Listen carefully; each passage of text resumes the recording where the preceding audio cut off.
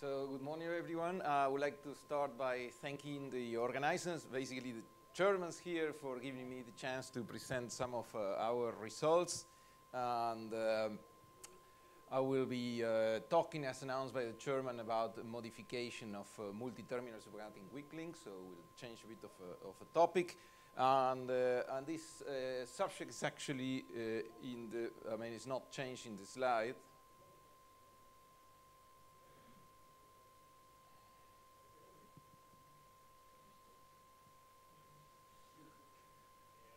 I can start dancing if you want to entertain you. No. Laser works nice. You adapt to my time, right?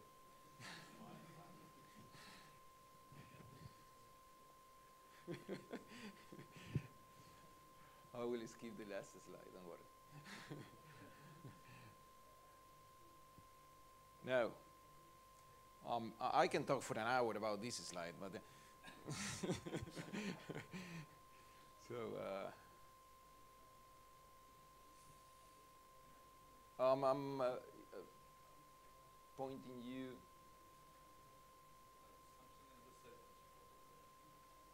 Can shoot you with the laser as well. No, nothing happened.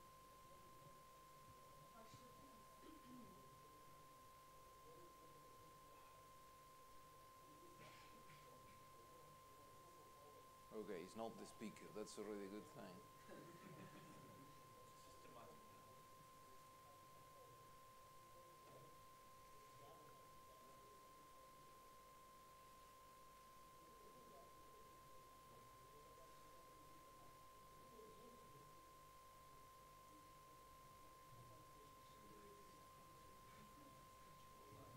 You can start clapping and we gain some time.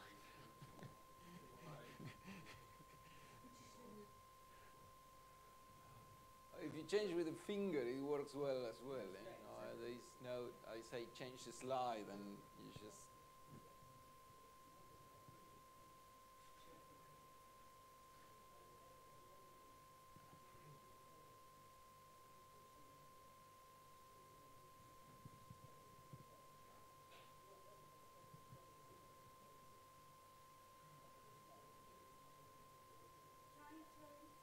I'm trying as hard as I can, yeah. Nix. Nothing happened.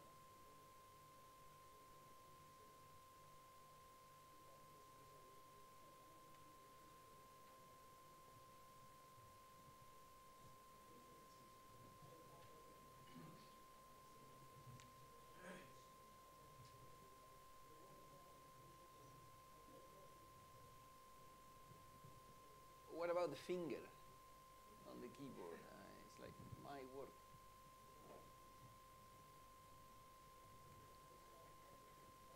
Yeah. I changed the speaker as well.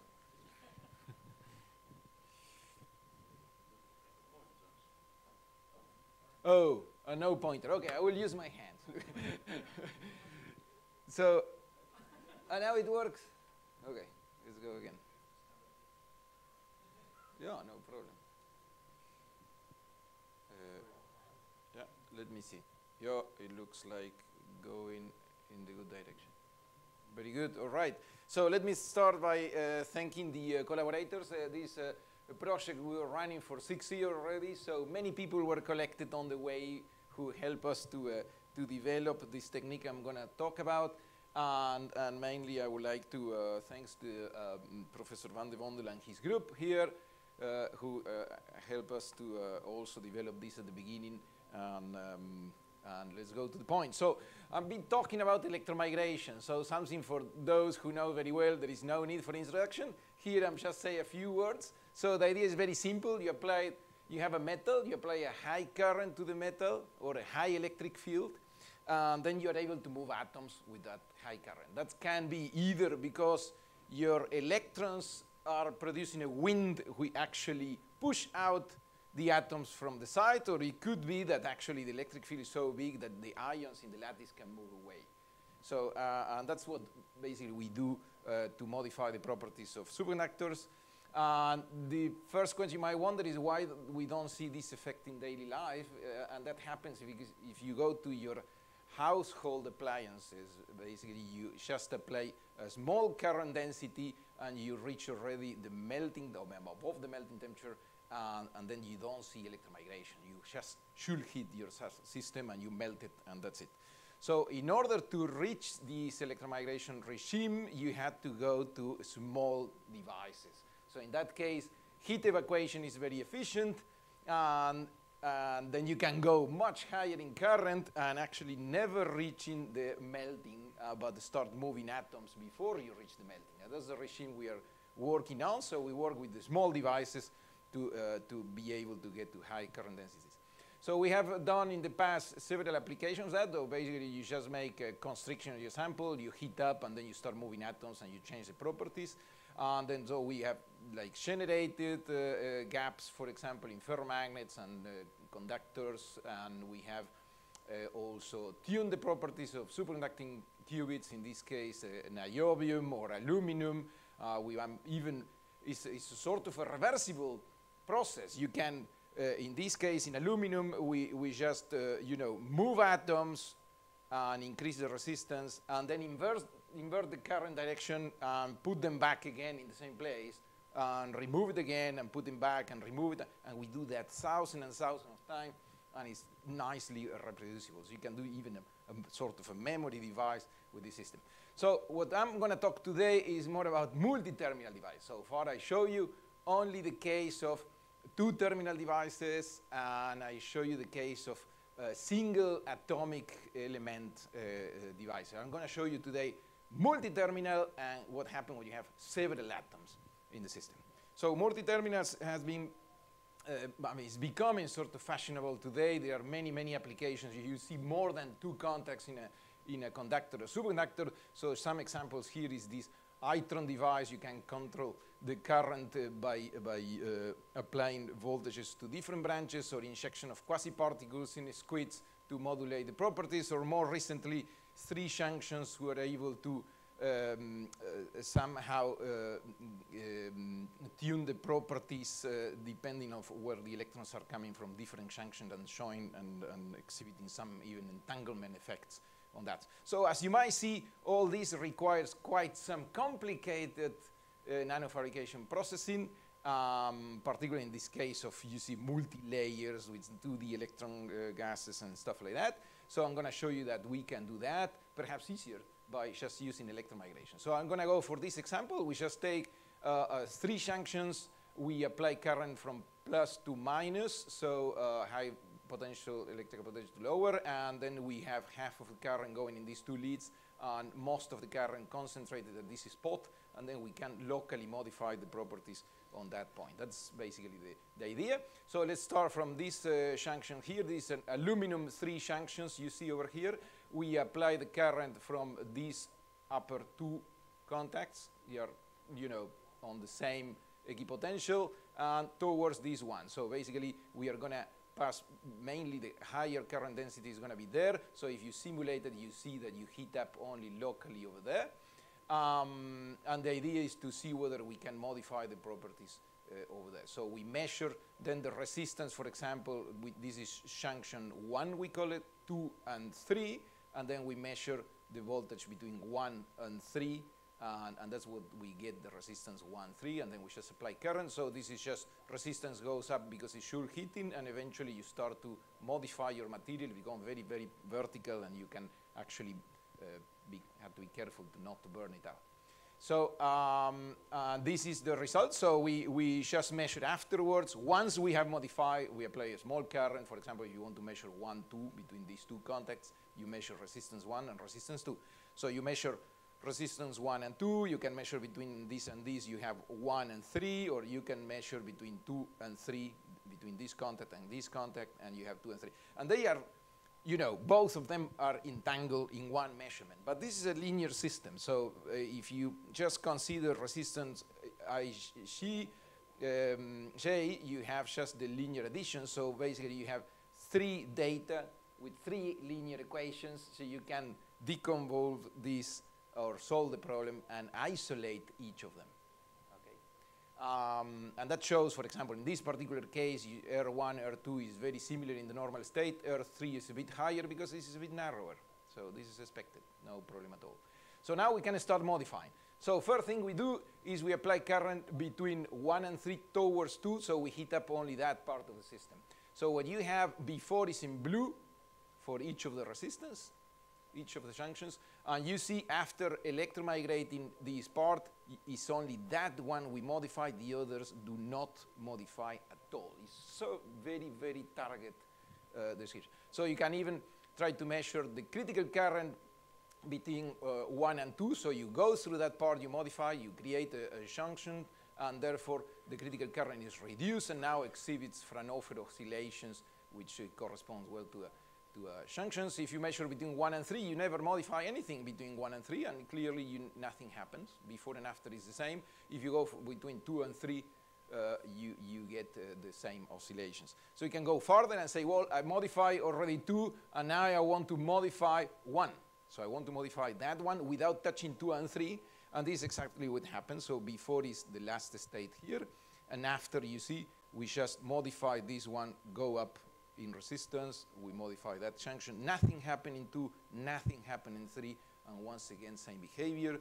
And we can do it now. We want to modify 3 and don't touch the other 2. It's exactly the same. And you can go on and go on for as many, ways or times or iterations you want. So if you want to see what's going on in the sample, at the end, this is AFM images showing that basically we're, in this case, trying to modify the second junction here, and then you see how you start to build up a bit of material over there. This is a very, very, how to say, aggressive electromigration. This is really pushing atoms out of the place, and as you can see in the AFM. Now I'm going to show you what happened if we go for a mild electromigration. Very, very tiny amount of current, but enough to modify the.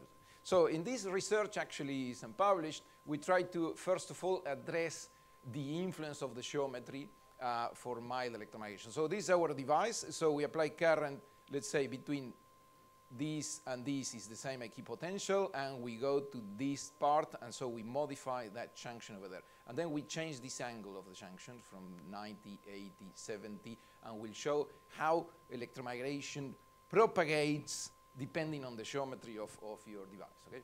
So I'll go very quickly on the procedure. In this case, we apply current pulses, and then we measure after the current pulse. Let's say once you have modified your system with a high current, and at the pulse as well, when you have the Joule heat in full power. So unfortunately, the colors are not very well chosen here. So actually, when you measure in the blue is the red, and when you measure in the red is the blue. It was too simple, so I tried to confuse a little bit. So look at the red. I think is the most interesting one, which is, don't forget that the blue. Okay. So the red is measure the resistance after you modify the junction. So it should be, if you don't modify, it should be a constant curve. So what you observe is basically at the beginning you improve the resistance. The system becomes better, and that has to do probably with, you might imagine releasing of stress on the substrate or some degassing or something. So we try to go above that and try to go above the initial resistance, but not more than 10%. So we just modify a little bit each of the junctions I show you in this case, okay? And then we take a picture for that, and this is what you see in the scanning electron microscope using the Eberhard-only detector, SE2, and you barely see anything, actually. You did not modify, you had impression in the SAM, your junction. But if you look at the in-lens detector, you clearly see that there is a whiter part, let's say, coming from the part you modified, okay? And that looks like you increase the yield of electrons coming from the sample, okay? And in order to tackle that, we say, well, if it's that, probably we reduce the work function on the sample, okay? So we'll try to do some Kelvin probe microscopy, and this is indeed the case. We see that the work function has decreased exactly. But what is interesting is now we are able to control with the geometry of the sample the extension of how much you modify. Okay, so depending on the angle of you can change that. So you might have a good junction here and not a very long junctions there or something like that. So that's just to show a bit of control. The question is why the work function is decreased. There have been, I mean, you can go on discussion about that. There have been a couple of works showing that it's always the case if you heat up a little bit the niobium, you have some fissorption of oxygen and carbon, and that tends to, let's say, reduce the work function in the sample. Okay. So we did some quick simulations where we take into account the heating produced by the current, the heat evacuation in the sample itself. We also take into account the heat evacuations through the substrate. By choosing the proper parameters, we are able to fit for each of the junctions the resistance measured during the pulse, which contains the Joule heating. That's the important part. And with that, we can model actually the temperature distribution in our sample and predict the extension.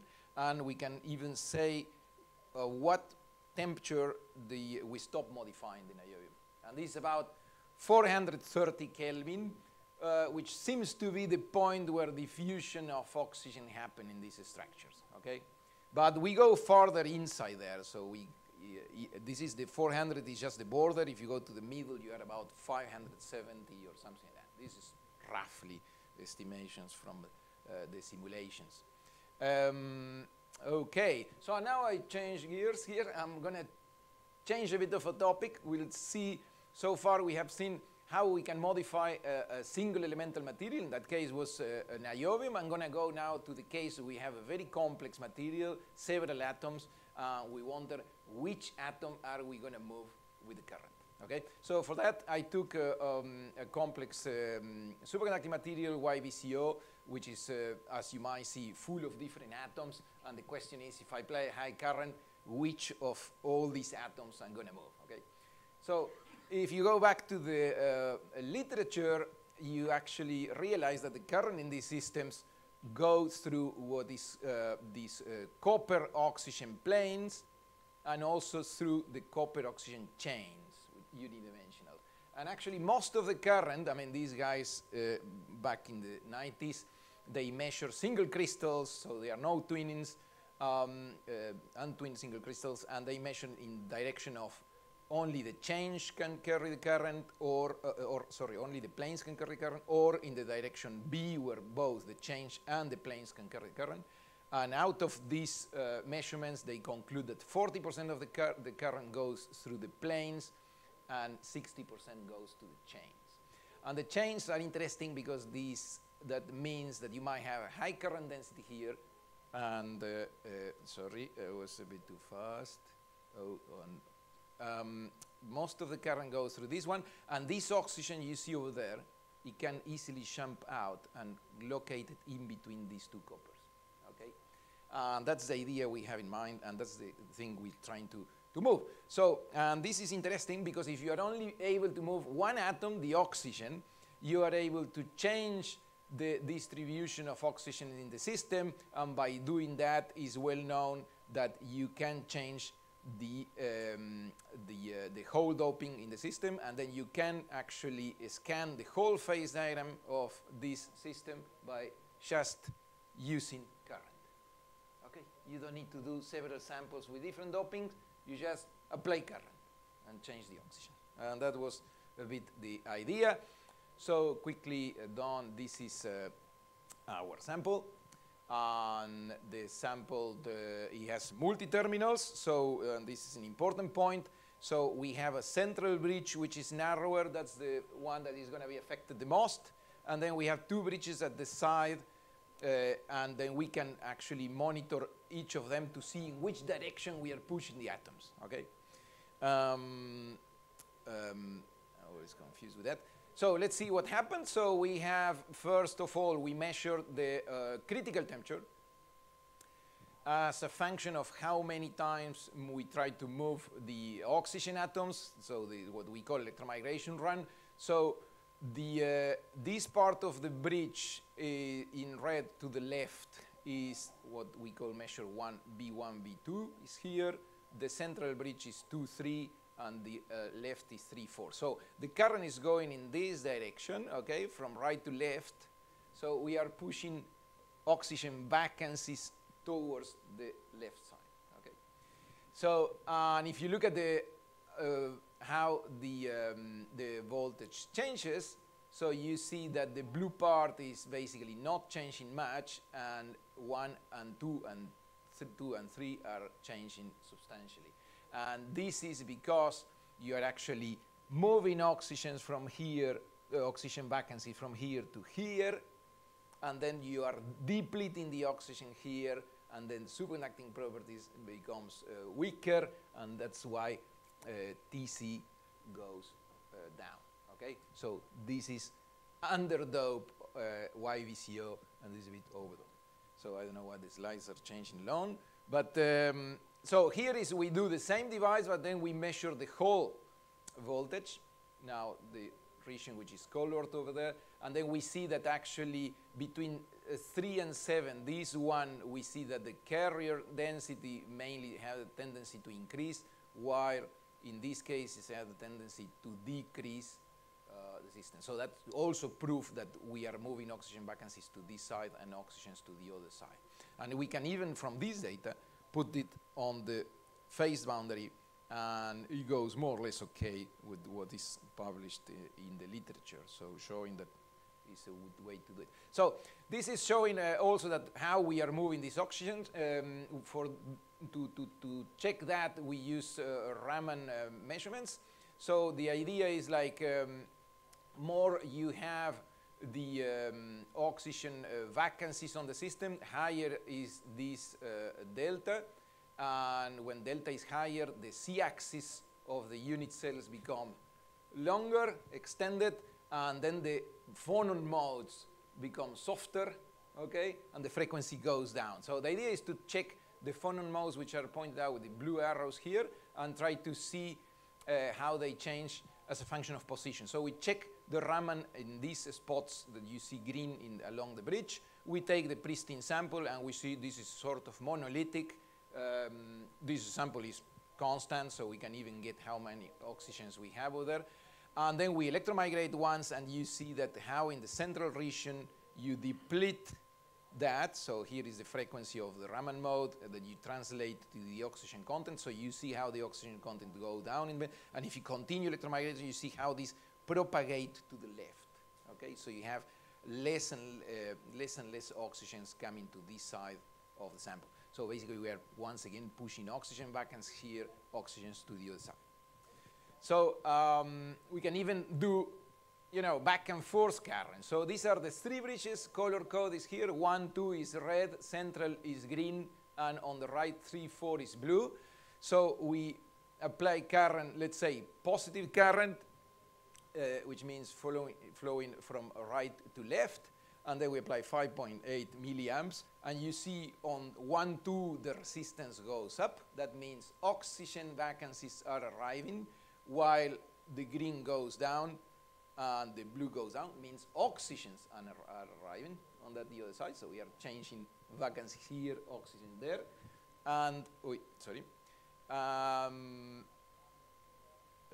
yeah, and then we just apply current constant, and here we suddenly change to minus. So we invert the current direction, and you see how you now bring, so resistance goes down.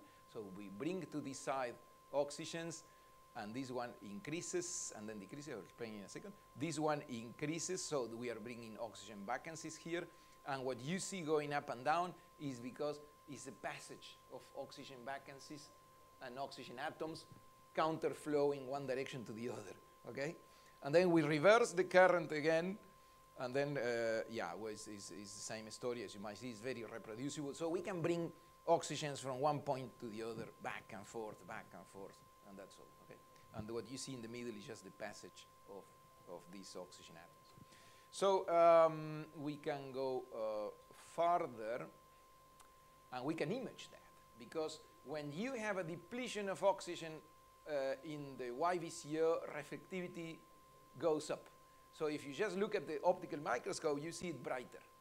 And this is exactly what we see. So this is initial stage, and then we push oxygen vacancies to this side, and what you see like brighter is where oxygen is missing, okay? And then we put it to the other side, and yeah, and back and forth.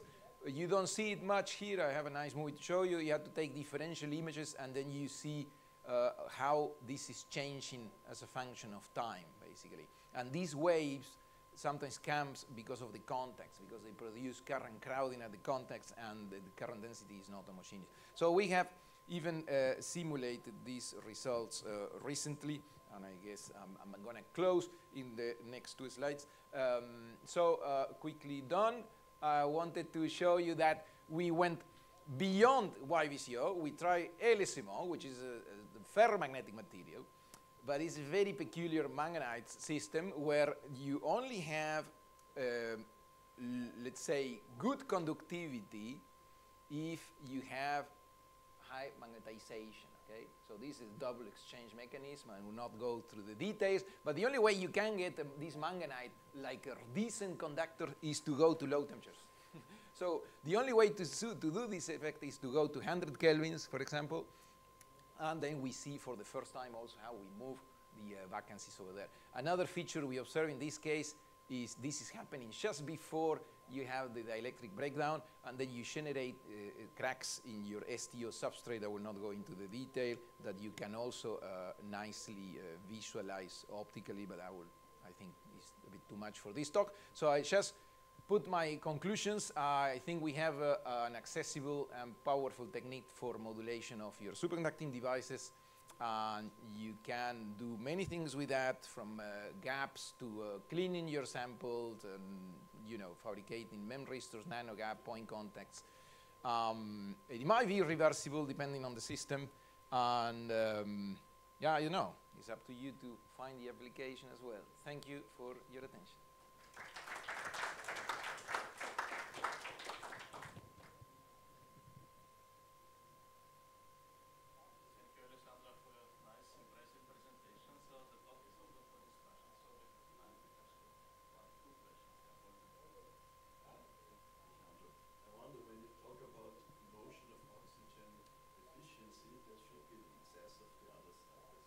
Yes. But excess oxygen doesn't make additional charge transfer, so it's rather defects inducing this oxygen wedge side should show up somewhere in the transport properties, maybe reducing TC. Yeah, that's, I mean, getting over dope is difficult.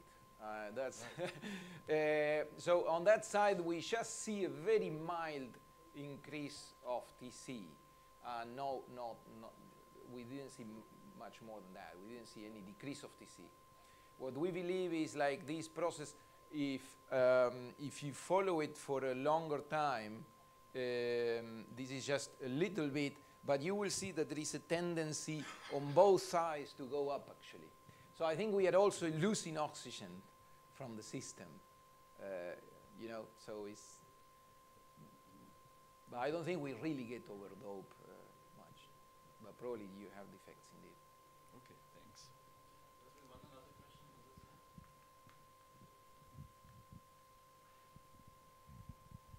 Thank you for this presentation. My question is about this reversibility process, actually. You have showed us data with the resistance. Do you think you can also reverse the process where you showed the niobium junction formation, for example, appearing and reappearing of this Fraunhofer pattern? Yeah, that's a very good question. Look, we try that, and you see an improvement when you inverse the current, so definitely you heal a little bit, but it's very fragile. We end up, you have to control it very carefully. I don't know why, but the sample end up exploding at a certain moment. As so a follow-up question, I'm so sorry. So did you do elemental analysis of those junctions? For example, XPS or EDS analysis, to see that this is not actually oxidization, but a migration? Because you're heating the niobium up? Yeah, we have tried, we don't have any conclusive information. We have tried a bit of atom probe, We have tried, I think, also XDS, but don't have a clear conclusion. The point is, there are small, really small junctions, you know, and sometimes for the techniques we have, it's not that I see. Thank you. big to get the data. Yeah. Perhaps that's the last one. Very good question. How thick is your niobium? Niobium 50 nanometers. 50. 50, yes, yes, yes. I think I can take one more, eh? Oh, yes, please. Just from the point of view of electronics, so can you think about the configurable kind of electronics using your framework? Oh, yeah, perhaps. Why not? I never thought about that. I mean, it's like, it seems to me that you can somehow modify the material properties Right. in quite reversible way. So perhaps you can think in the direction of programmable matter in the sense of... Yeah, in some sense, what I show like a memristor was in that direction. You know, that the fact that we could change the resistance of the device, and we did it for several thousand times, but it's tricky. Eventually, it's always irreversible. Irreversible. You know, at the end of the day, you can do it for 1,000 times, but perhaps not for million times. perhaps you don't need 1 million times to change. Yeah. Okay. Yeah. No, but that's a good direction. Yes. Maybe you can the very last one is the Yeah, sure. All the analysis that you did, was that in situ, like the SEM imaging where you showed that the work function and the like Kelvin probe? That's ex situ. Ex situ. Yeah, but the SEM we have the optical imaging, that's in situ. This is in situ. So it's an optical cryostat, and you pass the current while you observe, and we also have SEM images in situ as well. So we put current while imaging with the SEM as well. I see, and you don't see a difference then when you expose it to air afterwards? No. I mean, there is probably difference, but probably it's the next term in a Taylor expansion. I see. Thank you.